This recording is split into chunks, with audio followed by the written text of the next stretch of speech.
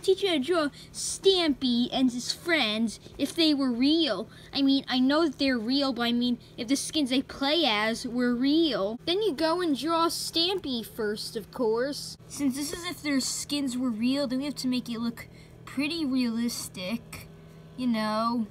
See, there's Stampy's realistic head. Then you draw a realistic body.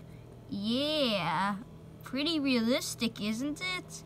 It's beautiful! And wow, there he is. I know I forgot to draw his boots, but he's perfect. But this drawing ain't finished yet. Then you have to draw squid. You need a realistic mouth. There you go. These are some beautiful designs. I mean, imagine if they actually looked like this, then...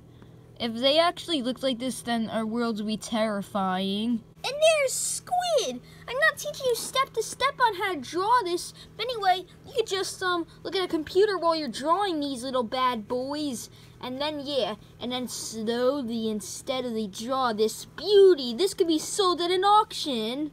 Then you gotta draw squishy crack, squishy quack. My accent is pretty weird. Anyway, but this is a beautiful drawing. Yeah. There it is. She looks like Birdie, but without clothes. Now, the one you have to move on to is Amy Lee. I'm sorry, because I kind of forget what Amy Lee looks like, and I don't feel like looking up a picture of her. And then there's Amy Lee. Now, who else do I have to draw? Rosie! There, don't feel like drawing her penguin Minecraft skin, but just the Minecraft skin of her looking, and I meant of her in her penguin costume. I speak Engrish.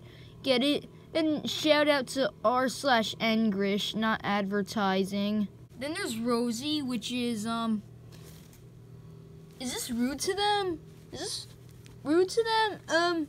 And no, it's just drawing them in real life, except that's her being eaten by her penguin costume. That's nice. Now I'm gonna draw L is for Lee. And I did it! And oh hell, that is not L is for Lee. I don't even know what that is. Anyway, anyone I forgot? If I forgot anyone, then since these turned out to be monstrosities, I'm sure all the people that I forgot would be happy. Ain't that right, people?